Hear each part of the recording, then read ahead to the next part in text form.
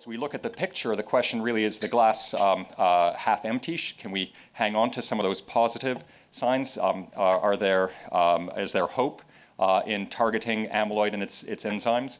Or is I guess that's the glass half full, and we want to fill it further, or is the glass half empty? In fact, are we on the wrong track? And that's one of the issues that we're going to be discussing in this panel. I know Ken was telling me his investors say, why are you still investing in beta secretase? Isn't it already proven that the amyloid hypothesis is dead? That's one of the things we're going to be addressing in this panel. I do want to say also, we won't be just focusing on Alzheimer's. We do want to talk about neurodegenerative disease more broadly. In the case of Parkinson's, in case of the others, again, no disease-modifying medicines. Parkinson's reminds us that symptomatic treatments can be very valuable. L-DOPA does a lot of good to patients. It, of course, boosts the function of the nerve cells that remain. It doesn't slow the progression of the disease, but it can give great benefit for many years, 5 years, 7 years, or more. And other treatments as well, just a little plug for deep brain stimulation. This is a method to rebalance the circuits that get out of whack as a result of the loss of dopaminergic input, and which is also showing great benefit. Again, it doesn't slow the progression of the disease. So we shouldn't neglect or disparage symptomatic treatments. They can be of great benefit to patients, but the big prize is to get disease-modifying medicines, and that's going to be the focus of our panel today. Obviously, the elephant in the room is what is the status of the amyloid hypothesis? But rather than starting there, we thought we'd start with a greater note of enthusiasm and perhaps optimism, and start, not that there isn't optimism around the amyloid hypothesis, but we thought we'd start actually in thinking about some of the scientific advances that have occurred recently. We'd like to start by asking Morgan to tell us what he thinks about recent advances in understanding the mechanisms of neurodegenerative disease. What, in your view, is most exciting? What discoveries are providing new entry points for development of therapies? And I should say, we've asked each of the panelists to be the lead respondent on each of the questions, but then the others will weigh in as well. So Morgan will start, but the others will add to that. So Morgan, what's most exciting? What are the greatest opportunities? Well, thanks for having me on the panel, and thank you, Mark, for giving me the most positive question. So let me just preface my answer by saying that the old mechanisms, quote unquote, I'm still interested in, I think are still exciting. But that said, among the recent advances, I'm going to focus on two areas that I think are particularly exciting. The first has already been mentioned, which is prion-like spread of toxic proteins in neurodegenerative disease. And the second is inflammation in the brain, which I'll shorten as neuroinflammation. And I find these two areas most interesting because, firstly, these mechanisms apply broadly in neurodegenerative disease, not just in one particular disorder. And secondly, I think these mechanisms are targetable. So prion-like spread of toxic proteins in neurodegeneration. What do I mean by prions? They were originally discovered as infectious agents that cause rare degenerative diseases of the brain, such as mad cow disease and scrapie in sheep. And prions are infectious agents that are misfolded proteins. So this is a very controversial finding when first discovered. It resulted in a Nobel Prize for Stan Prusiner. But essentially, these misfolded proteins bind to the endogenous normal protein and corrupt them, cause them to misfold, and thereby propagate a chain reaction such that the normal proteins of the body become transformed and form seeds to initiate the corruption of other proteins. So this is what is meant by prion-like spread. And recent evidence suggests that the toxic proteins that cause Alzheimer's disease, like tau, and Parkinson's disease, such as alpha-synuclein, they do seem to spread from cell to cell in the brain of human patients. And the slow progression is via a prion-like mechanism. Now, the significant thing from a drug discovery point of view is that this cell-to-cell transmission, which takes years, occurs at least in part through an extracellular phase when the protein, the toxic agent, becomes accessible to antibodies.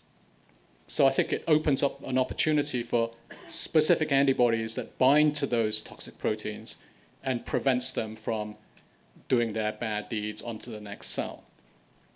So if we can get enough antibodies in the brain, I think there is some potential for halting progression of Alzheimer's and Parkinson's by targeting tau and alpha-synuclein. And there are some preclinical data to support that idea.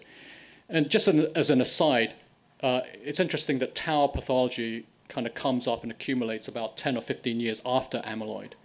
And it correlates better with the cognitive decline. So an antibody against tau has an opportunity, if you like, for a later window to be effective than antibodies against amyloid.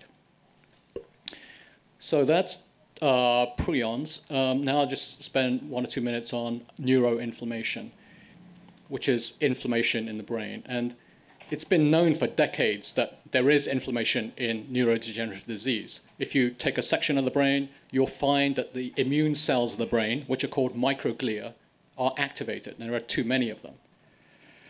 But it wasn't until the recent few years when I think the really compelling link to cause and effect came about, and that was through, of course, human genetics, which have identified a couple of genes, perhaps more than a couple of genes, which are risk factors for AD, Alzheimer's disease. And these genes are not expressed in neurons of the brain. They're actually expressed in the immune cells, the microglia.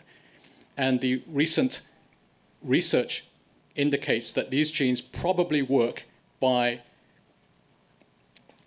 taking up the amyloid and other toxic proteins and then getting rid of them. So they're in a clearance mechanism. So I think it's going to emerge probably that the ability of the immune cells, or the inability of immune cells, to clean out the brain in a tidy fashion of these toxic proteins that build up with age, that ability determines whether or not you're going to get neurodegeneration. So again, this offers, I think, another opportunity for therapeutic intervention. I just want to draw one analogy here, which is that, when I was in medical school, a lot of chronic diseases of aging, such as atherosclerosis, type 2 diabetes, and so on, were not considered inflammatory diseases. However, it's sort of increasingly clear that there's a major inflammatory component of those diseases. So I think it would not be a surprise if inflammation of a chronic type also played a role in the pathophysiology of neurodegeneration. So, I mean, the only thing that we need to do then in drug discovery is find out which pathways in particular are abnormally activated in the inflamed, degenerating brain, and then to get the right drugs at the right concentration into the brain to have a beneficial effect. So progress on both the understanding of toxic proteins that propagate, as well as increasing awareness of the role of the immune system. Reisa, any other recent insights that you find exciting and actionable? Well, I am still a person who works a bit on that almost dead hypothesis, amyloid, which we'll come back to. I agree, though, that these are two areas of real importance. And just on the tau propagation or other propagation, I think one of the real mysteries in neurodegenerative disease is why certain proteins propagate along certain networks. And that's a clue to the clinical symptoms we see in these diseases. On inflammation, I have to say I'm on the fence because I'm not clear if it's a good thing or a bad thing. It's probably both. But I'm a little more cautious about how easy it will be to go in with anti-inflammatory mechanisms or pro-inflammatory, knowing the complex pathways, even in the genetics, even TREM2, it does good things in its inflammatory piece and more deleterious things. So that one I'm excited about, but I think it's going to be a little bit tougher. David? Well, I think the things that Morgan stated I would agree with. From another innovation that I think could really make a big difference is for Alzheimer's disease and other diseases of the brain is how do you get things into the brain better? And I think innovations of getting proteins into the brain, such as using antitransferrin receptor antibodies or other means, those could have a huge impact on all of these diseases. Samantha? Yeah, I'm a little bit mixed along the lines of Reisa, in that I really like the idea of the spreading hypothesis. I do wonder, though, is that normal or what makes it pathologic? I'm not sure that we understand that yet. And in neuroinflammation, it's a challenge. It seems to have a beneficial role, at least the genetics tell us that there's a period at which neuroinflammation is doing something positive in cleaning the brain, and then therefore why would we want to dampen it down? So I find that one a more difficult thing. I would add that perhaps we need to start thinking about different ways to target these targets. So in addition to antibodies and small molecules, some of these targets lend itself to dialing them down and removing them. And so some of the small inhibitory RNAs, for example, I find a quite exciting area. Thank you. And maybe I can add, in terms of areas where we need more information, where perhaps there are some insights. We've talked a lot about the causes and the triggers of the disease, but we actually understand very little about how they actually cause the nerve cells to die. Earlier this morning we heard about cancer, some of the oncogenes and tumor suppressors, but understanding the pathways that they function and can give other drug targets. And actually, I for one am hopeful that over the next decade we'll learn a lot about how these proteins are actually causing the nerve cells to die, which hopefully will give us additional entry points for therapeutic development. Morgan, you? Yeah, let me just respond on the neuroinflammation front. I mean, I think I was careful to not say how we would try to modulate the immune system. I think it's very likely, though, I mean, this is my prejudice, that when someone has pronounced neurodegeneration, the inflammation that is going on is probably not doing any good. However, I can also, and I think it's more reasonable to think that early in the disease, a healthy immune function will be beneficial in clearing whatever kind of debris and cell proteins are accumulating. So in a preventative setting, you could imagine a disease which boosts immune function, whereas in the later phases, like in the demented phases, maybe dampening inflammation would be beneficial. Okay, thank you. So again, now let's turn to the elephant in the room. We've heard how challenging it's been with the first drugs targeting either amyloid A beta itself or one of the cleaving enzymes, gamma secretase, have been. And again, this has led some to declare that the amyloid hypothesis is dead. So what we're going to ask our panel now is whether they agree with this. Are Ken's investors correct in telling him to stop his BACE inhibitor program? And for this, we're going to start with David. Sure. So I think I'll start by restating two things. One that Dr. Vogelstein stated earlier this morning. He said, in the war against cancer, one of the first things to do is identify the enemy. And then Dr. Altshuler said, it's the biology, stupid. So to me, what happened is in the late 1980s, when I first started to figure out look at what was happening in the Alzheimer field, I thought it was not clear that the amyloid beta protein was central to the disease. I thought it looked like debris in the brain, that was mentioned earlier. But I became convinced in 1990 and 91 that it absolutely is central to the disease. It's not the only thing central, but it plays a key role, and it really is the genetics and the biology stupid. If you don't really read what's going on, I think you could get misled. So what happened? So it was known up until 1990 that if you had 3 copies of the amyloid precursor protein from which the amyloid beta peptide is derived, you have Down syndrome, but you also get 100% of those people get Alzheimer's disease. And it was subsequently shown if you have 3 copies of just the APP gene, you get Alzheimer's disease and a linked condition called amyloid angiopathy. So in 1990-91, though, as you stated earlier, mutations in APP were found, the precursor to A beta, and all of those mutations do one of 2 things. They either increase the production of A beta, and since it's an amyloidogenic protein, that would increase the likelihood that it will aggregate like other proteins like that. Or some of the mutations that cause either Alzheimer's disease or amyloid angiopathy cause abnormal clearance or aggregation of the peptide, so a different mechanism. And then the other mutations that cause early onset Alzheimer's disease, then typically in the 40s, presenilin 1 and presenilin 2, also cause an elevated production of the A-beta peptide. If you look at what's the biggest risk factor for any of the common diseases of man, it's ApoE genotype, which is a risk factor for Alzheimer's disease. You have 2 copies of E4, you're at 12 times higher risk to get Alzheimer's disease. Why is that? Well, we don't know the detailed molecular basis for that, but a lot of work strongly suggests that ApoE does not affect the production of the A-beta peptide, but it affects its aggregation and clearance. And E4 does that much more than E3 and E2. And if you look at people who have those alleles, they start getting amyloid deposition much earlier while they're still normal than people that don't have that allele. Okay, so other than the genetics, when people discovered these genes that cause rare early onset form of Alzheimer's disease and they put those mutations into mice, the mice developed specific aspects of amyloid beta related pathology, including damage around the amyloid plaques and also amyloid angiopathy with hemorrhages, which is a feature seen. So they do not reproduce the whole disease, and that's probably because there are at least 2 main proteins that really are central to Alzheimer's disease, amyloid beta, but as was alluded to earlier, tau as well. And so it's not surprising it doesn't recapitulate the whole disease.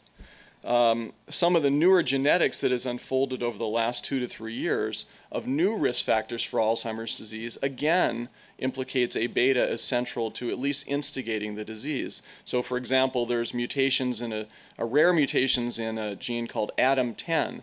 This is alpha secretase, which cleaves A-beta in the middle of the peptide, precluding its formation. And if you have certain mutations, you basically cleave it less well, causing more A-beta to be produced by beta and gamma secretase.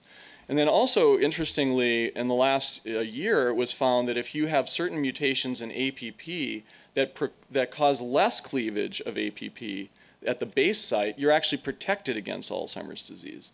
So you got mutations that cause it, mutations that protect against it, risk factors that affect its clearance. I mean, it seems pretty obvious the molecule is important.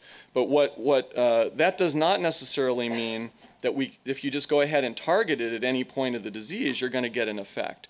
And it was known from the early 90s that if you look at people who have only very mild dementia from Alzheimer's and they die at that point, their brain is already filled with amyloid plaques. It's not the beginning of the disease when you start getting symptomatic.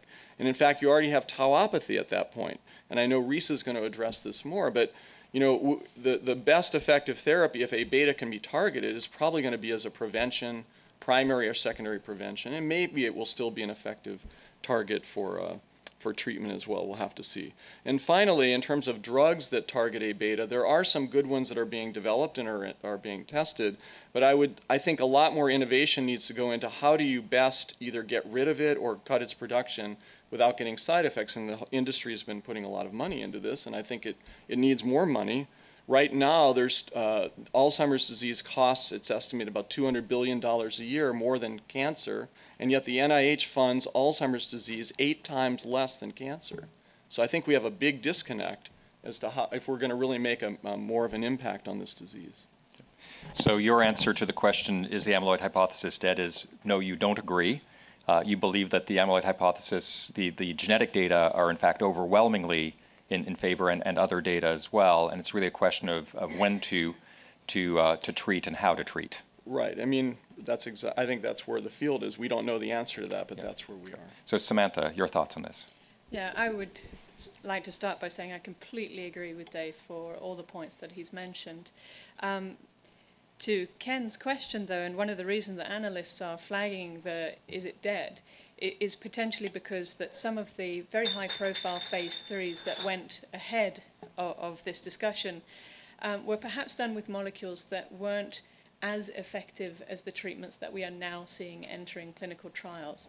And so I think that always leaves open the door for, was it a failed treatment in the patients, or was the drug not good enough? And so under those circumstances where nothing's effective, a lot of questions are raised. So by effective, you mean not hitting the target hard enough? Some of the other drugs that are coming through hit the target harder, and so the question is, did those initial trials really test the theory. So, okay. Morgan? I completely agree with that the amyloid hypothesis is alive, if not kicking. And I only have one thing to add to a very comprehensive analysis that David pointed out. That is that beta amyloid is not the only kind of amyloid that causes disease, and there are many other amyloids that clearly do cause disease where they're deposited, whether it be in peripheral nerve or in the heart and the kidney and so on. So I think it would be almost outrageous to think that beta amyloid in the brain doesn't do some harm. Yeah. Reisa?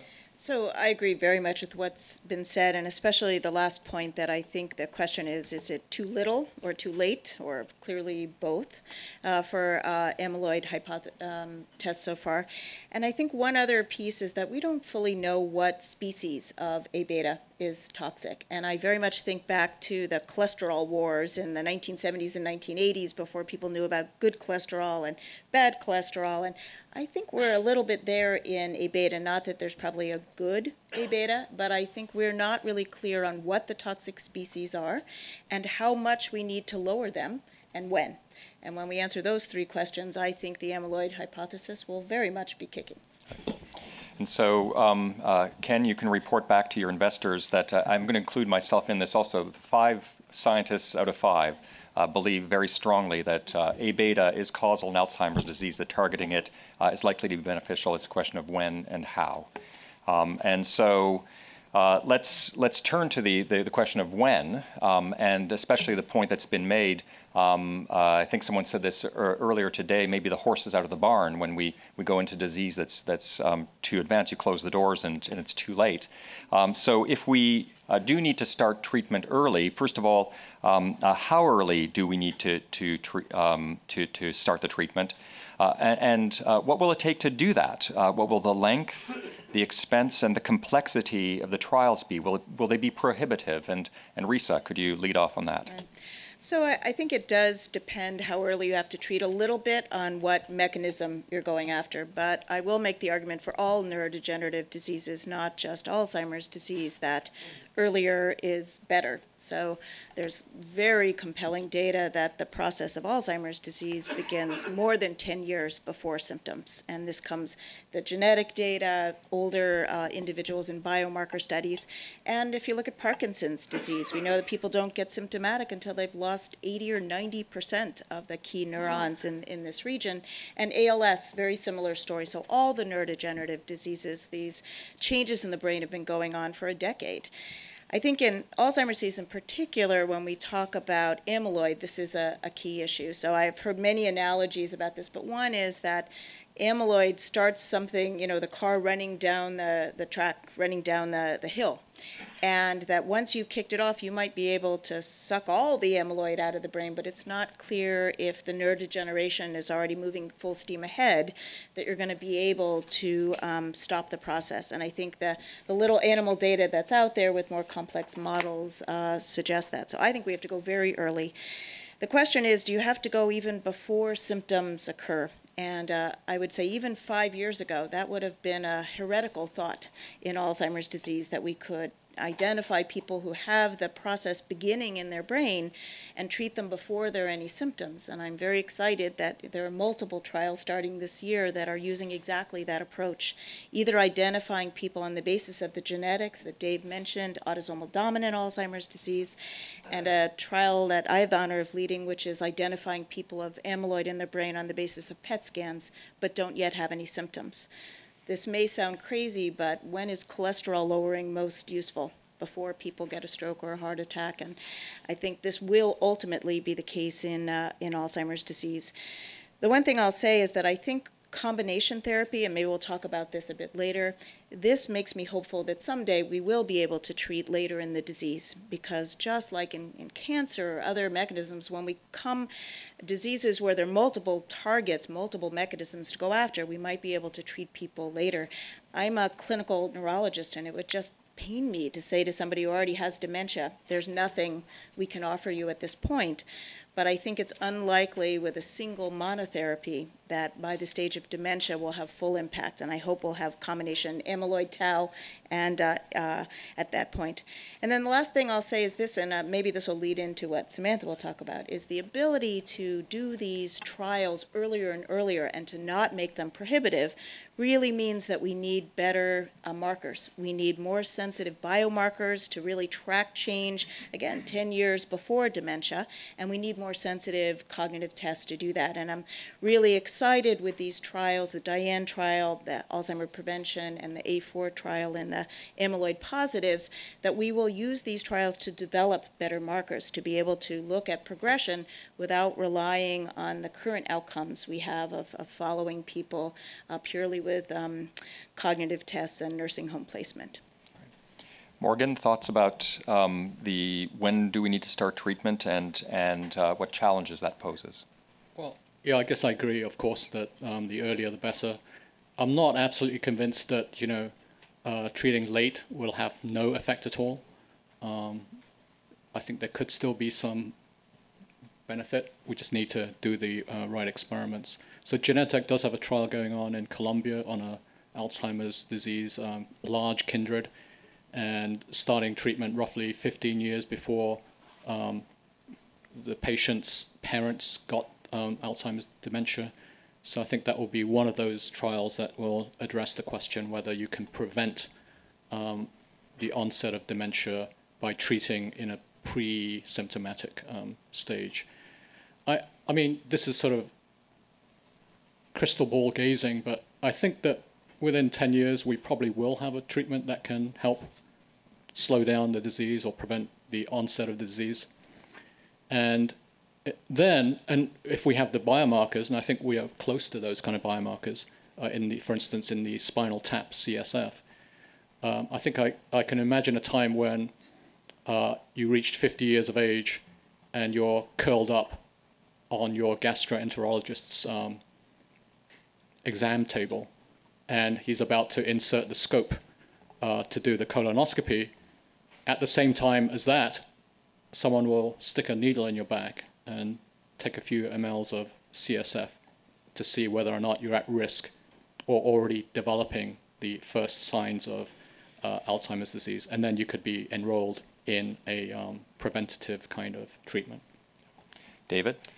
I think what Morgan just said is something I've been talking about for 15 years. I think it's going to probably require, to delay the onset of disease, it will require preclinical diagnosis and treatment. And one of the challenges in the clinical trials right now is that because the disease is slow in terms of the cognitive progression from normal to abnormal, if amyloid starts building up, let's say 15 years before symptoms, and then even neurodegeneration starts before symptom buildup, are there ways that one can develop that track not whether you're hitting target with the therapy, but whether you're having a functional impact so that you don't have to wait 5 years to see if you have an effect of your drug or treatment? I think that's a big challenge right now that we don't have an answer to.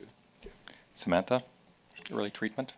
Yeah, I also believe that going earlier is going to be more beneficial, but as somebody who works in a pharmaceutical company, I've got my eye on the fact that that may mean that we will be treating people for 10, 20 or 30 years, and the statin analogy is a very good one, both scientifically but also as a pharmacology, that it needs to be very, very safe to be able to do that. And I just want to echo, first of all, agreeing with the importance of going early to see how much benefit we can have.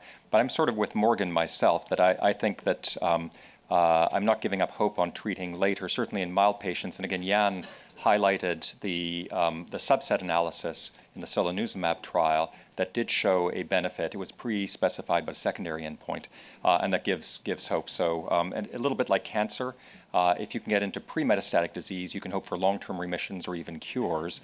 In metastatic disease, you may only be able to hope for delays, but that's better than nothing. And maybe that's similar in the case of Alzheimer's disease. I think time will tell. But let's focus on this, continuing on this issue of detecting early. And maybe Samantha, you can lead off in sharing thoughts about what advances are needed to evaluate efficacy and also to subset patients, and how would those advances help clinical development? How will we get there?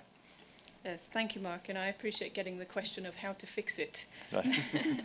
So I believe in going earlier, and as you've heard, Alzheimer's disease is a progression of cognition and function, and that's actually how you would clinically measure somebody's progress in disease or in a clinical trial. And the challenges of going earlier, unfortunately, are that people are less affected. They do not have deficits in their function any longer, and their cognition deficits are very, very mild. And so one area of innovation that is desperately needed is to generate more sensitive measures of cognition such that we can detect these patients and follow changes through a clinical study. And such activities are going on. The existing validated scales of cognition do have some questions that are more sensitive in these early stages. And so if you take out those questions and generate a new composite, such as has been done by Eisai with their ADCOM or AstraZeneca with ProADAS, then you can, in a more sensitive way, track changes in those patients. We also saw earlier this year a step forward from the agency in the US in terms of encouraging that such endpoints be used in earlier stages and even removing the co-primary in pre-dementia stages. So that's very encouraging. But in addition to cognition... The co-primary of disability in addition to cognition. Yeah. So, yeah. In addition to clinical scales, there's a lot of innovation in biomarkers, and we've heard this mentioned a few times today. And biomarkers are necessary in a couple of contexts in clinical study. One is to demonstrate to the authorities that we are indeed modulating the disease itself. So you're having an impact on the underlying disease pathophysiology. But also, again, for somebody in drug development, it would be very nice if these biomarkers could actually show us a signal of change earlier in a clinical study. I think we've heard only once today that these studies are 18 months plus, which is really a very long time of clinical study before knowing that something has happened. We do have some candidate biomarkers. There are a number of modalities such as volumetric imaging of specific brain regions or indeed whole brain measures, PET imaging of amyloid and tau. We heard Jan talk about the tau being implemented in the Lilly studies. There's also metabolism and CSF markers of biochemical endpoints which also reflect changes in neuronal health and neurodegeneration. These are very promising, but since we don't yet have an effective therapy, we don't yet know if they will respond to change due to a treatment or if they will predict that that treatment will ultimately be effective. So there's a bit of a catch-22 right now. Biomarkers are used in another context, and we've heard about selection of patients and accuracy of patients.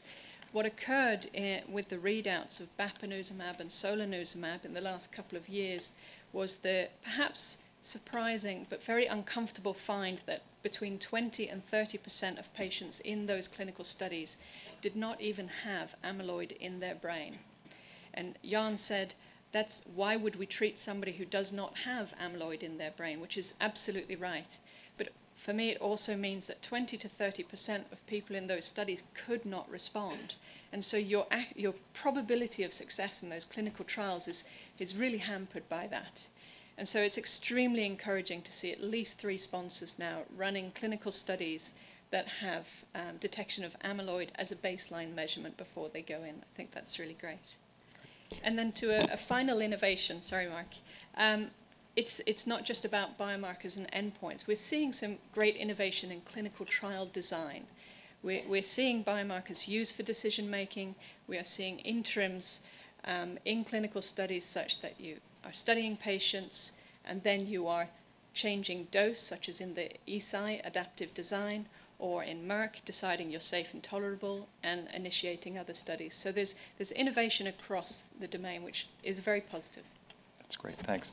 David, thoughts on evaluating efficacy, subsetting patients, but also you've been a pioneer in identifying biomarkers. People here may not know that David really has been a pioneer in studying markers in CSF fluid that are predictive of imminent demise of patients who are non-demented. Can you tell us about the predictive value of those biomarkers? Right. Well, so the current biomarkers that are available, whether they be CSF measuring amyloid beta 42 and tau, or amyloid imaging, more data for CSF. But if you're somebody who's normal, who have abnormalities in both of those markers, your risk of converting from normal to very mildly demented over a 5-year period is about 80%. So they're actually pretty accurate at predicting prognosis. But one of the things that I think we really need that we don't have are two things. One is that there's, of course, amyloid beta and tau appear both to be critical in Alzheimer's disease, but there's even 2 other proteins that accumulate in some cases of Alzheimer's disease. One is synuclein that can also be involved in Parkinson's and Lewy body dementia. So I think something like 30% of people with Alzheimer's disease have synucleinopathy in their brain, and we don't have a way to identify that accurately by imaging or fluid markers now. And then there's also potentially a contribution of a protein involved in ALS called TDP43, and we don't have a way to image or measure that in fluid. So those are 2 things that would be helpful to know, just like subsetting patients with different cancers to get the full idea of really what's going on in somebody's brain. And then the other thing that would be very helpful for screening, because all these tests will probably be pretty expensive, is a blood test to at least say, well, okay, are you very likely to have a problem? And then if you did, then you'd go on to further testing. So we don't have an LDL or HDL cholesterol to say you're at high risk yet, and I think that would be a really big advance. Okay. Morgan? I really don't have much to add, except in addition to all those approaches, I think it would be essential to genotype patients in the future as well. So not just ApoE, but all the other risk genes implicated in AD. Reisa? So what I think we need most is a short-term predictive biomarker that says if you change A beta, you change tau, do you make the brain work better? And I think, unfortunately, despite promise of functional imaging, this hasn't borne out yet, but I still think that's what we need. We need something in 3 or 6 months that'll tell us what will happen in 3 years. And so I want us to keep working on that. PET tau imaging was mentioned, and I think this will potentially revolutionize how we think about this, particularly as we go earlier and earlier, so we can directly ask the question, if you change A beta, do you change the spread of tau? And I think that may be more easily done with imaging than with spinal fluid, even though I think spinal fluid's a terrific marker, but I think there's more dynamic range probably in the tau imaging and how it spreads anatomically along these networks. So I have high hopes. And then last, on the cognitive, I think we have to innovate in cognitive markers. So we're using an iPad as a secondary outcome in the A4 trial. It's also going to be used in Diane, because eventually when we do these prevention trials, we can't bring 10,000 people into the clinic. We're going to do it just like the cardiovascular TIMI trials do at home, and we need ways of assessing cognition sensitively over years, and I think we're getting there.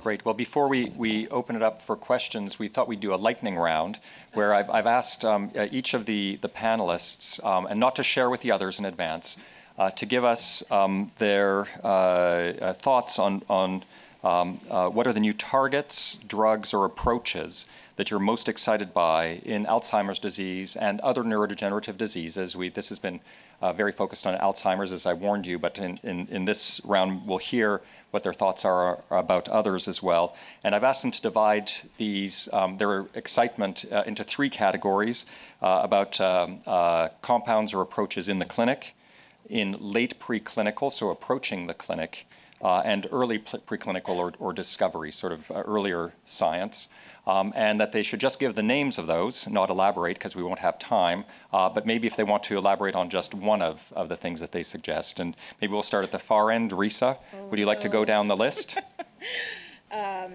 Boy, I'm not sure I have it categorized exactly as you said, but I'm excited in terms of what's in the clinic now of beta secretase inhibitors and the combination potentially of beta secretase inhibitors and antibodies, because I think you can both turn off the spigot and improve the drain, and that combination is really important for A beta. I'm very interested in approaches in tau. And I think going after, as David is, in the secreted forms of tau, or what might cross, is critically important. And then in the dream world, very, very preclinical, I'm interested in this idea that you'll go after something that is a mechanism of protein misfolding that's ubiquitous to all proteins. And I don't know what that'll be. I thought that Perk article is very interesting, but I think ultimately we need something that really talks about why proteins misfold across all of these diseases. Morgan? In the clinical stages, I like anti-A beta. I think that the best antibodies have not yet been tested for Alzheimer's disease, or in the best experiments yet. I also like BACE inhibitor, and especially if they're going to turn out safe, which is the main concern, I guess. In the preclinical area, I like antibodies to tau, antibodies to alpha-synuclein, and in the earliest phases, the fantasies around neuroprotection and mitochondrial health boosting. Those are what are interesting for me. David? Well, I don't have anything to add to what Morgan said for 1 and 2, so anti-beta and BACE I still think are promising in the clinic now. I think as a proof of concept for things that will be in the clinic, just will an anti-tau antibody really have an effect or not in blocking spreading and disease? And then the third thing, I think, even though it goes back to the A-beta hypothesis, I'd be really interested to see if you could, whether it be through a secretase inhibitor or active immunization, if you could prevent A-beta from aggregating in the first place, would that really prevent the disease? That'd have to start a lot earlier than anything we're doing now, but I think that has the best promise to really totally delay the disease. Samantha? So in the earliest of early discovery, I also think the protein misfolding mechanisms are very interesting, although I don't think we're going to find one common mechanism, probably not. For the late preclinical, the antibodies against tau and the spreading is a very interesting area. And then in the clinic, I'm very much supporter of the beta secretase approach. For me, the genetics is very compelling, both for amyloid but also beta secretase. The pharmacology of those molecules is phenomenal compared to anything else we've seen. And the mechanism of action does lend itself to this idea that it could be used in a preventative positioning later on. Great. Well, thank you. So now we'll open it up to questions from the audience. Alan.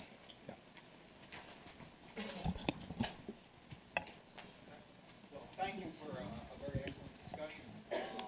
Dr. Sperling alluded to this, and everyone emphasized, and I agree with the importance of... Can you turn it on?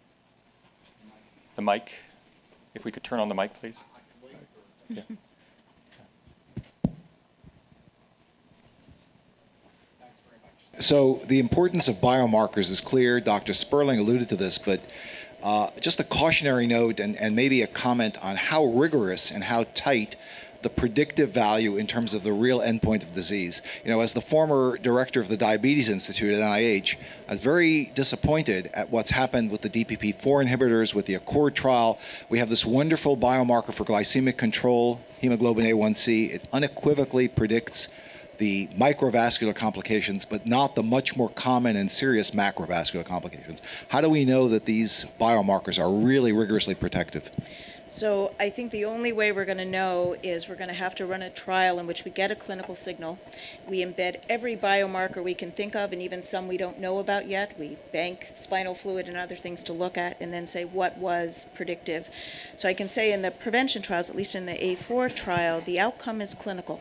Even though we're talking about 10 years earlier, the primary outcome is change on a cognitive composite, because I don't trust a biomarker now to tell me what's going to happen.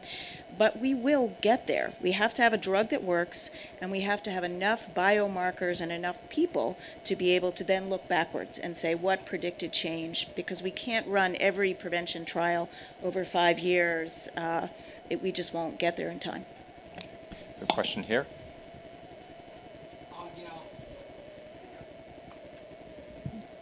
In essence, the brain consists of neurons with 10 cells to protect those neurons.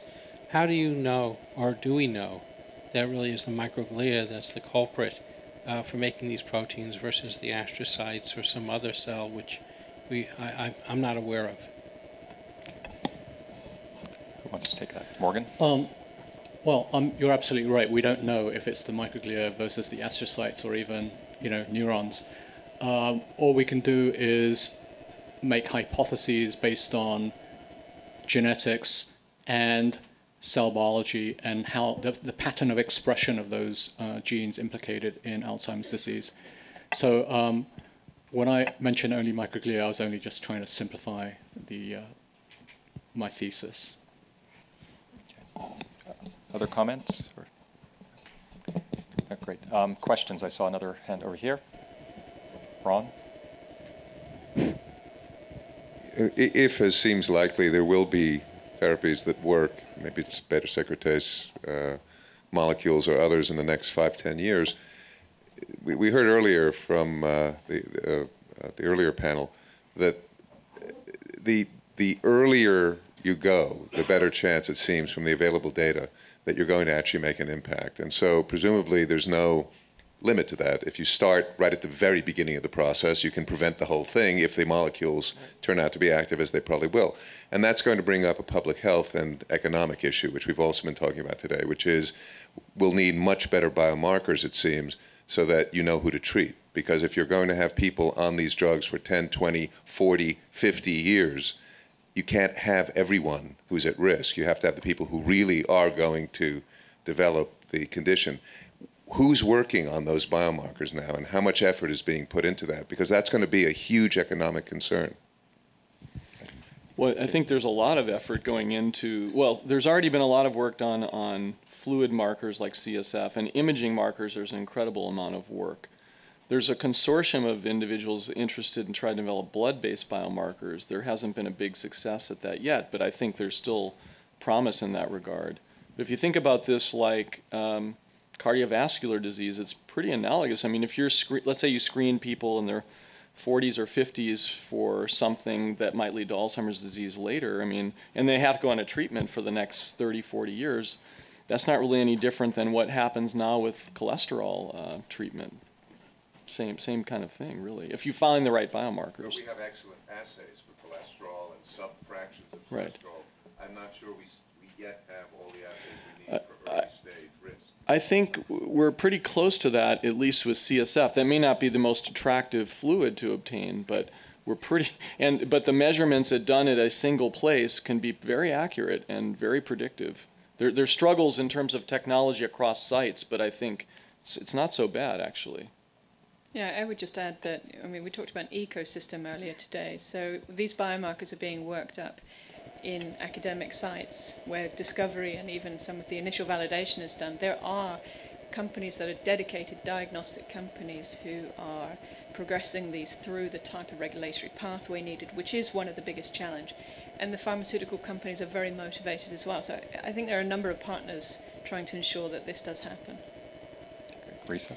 And just, I think that this is critical for the next 10 and maybe 15 years that we develop these biomarkers to take individuals in secondary prevention trials, meaning people already have pathology but not symptoms. But ultimately, I don't think that's what we'll do. I think if these trials are successful, we will figure out a way to go to primary prevention, especially if immune therapy works. We're going to figure out a way to vaccinate people and vaccinate people before they have immune system problems that have come up in active vaccines in older individuals. So someday, I think we will get to a point where we don't need those biomarkers, but desperately we need them in the next 10 to 15 years to get a proof of concept trial that tells us we're on the right direction. Great. Well, I know that there are other questions, but I do. We need to keep on time for the meeting, and maybe what I can just summarize what we've heard today. That our knowledge of neurodegeneration, I think it's fair to say, is much further behind our knowledge of cancer. What we heard from Bert Vogelstein this morning, but we do have some of the key players, certainly some of the triggers that have been revealed to us through genetics and deep biology. In the case of Alzheimer's disease, there's certainly a consensus on this panel, and if I add Huda and Jan and others who spoke earlier today, hope and optimism about targeting amyloid, A-beta, and the cleaving enzymes, but with a recognition that we have to intervene at the right time, that we may not know the best patients yet, and that we have to have drugs that hit the targets hard. But I think a lot of hopefulness on the panel that we will see positive clinical data building on the glimmer that we have from the first Lilly trial last year. But still a lot of work to do in terms of identifying biomarkers, being able to assess efficacy and to do it in a way that's perhaps easier and more affordable. And finally, I do want to come back to the fact that if we compare this to cancer, in cancer we learned about oncogenes and tumor suppressors starting in the 80s and early 90s, and we target them. But as was emphasized today, we also target the pathways when the oncogene or tumor suppressor is not itself directly targetable. We have very little knowledge about the pathways, what happens after A beta. We know tau is down there somewhere, but what's between A beta and tau and what's downstream of tau? If we had more information on the degeneration pathway, we would be able to have more points of entry and intervention. And there really what we need is more research, fundamental research to understand that, so we can try to catch up with cancer. Hopefully we can shrink the timelines compared to what's happened in cancer because we have better tools and we can learn from what they've done. But clearly there's a lot more to do even beyond the players that we've discussed today. So I'd like to close and thank the panelists again, Samantha, David, Morgan, and Reisa. Thank you very much.